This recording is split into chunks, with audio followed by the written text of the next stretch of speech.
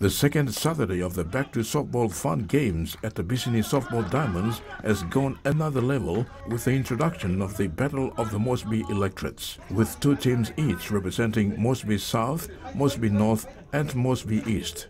The mixed teams include male, female, young and old, beginners and veterans. It's just a mixture, so you see some of the young ones are playing in the B grade, just mixing up.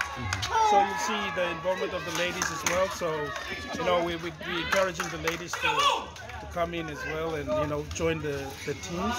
So at least you're seeing some of the ladies, you know, taking part as well.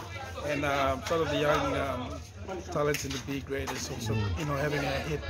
Tovia said the Battle of the Electorates will continue next Saturday as a lead-up to the Easter Cup Challenge.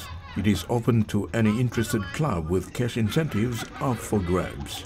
It's going to be just 10 teams that we're going to be having to play during the Easter Cup. So we'll put the invitation out, and I guess people are free to create a team and register, and then play for the cash prize during the Easter Challenge.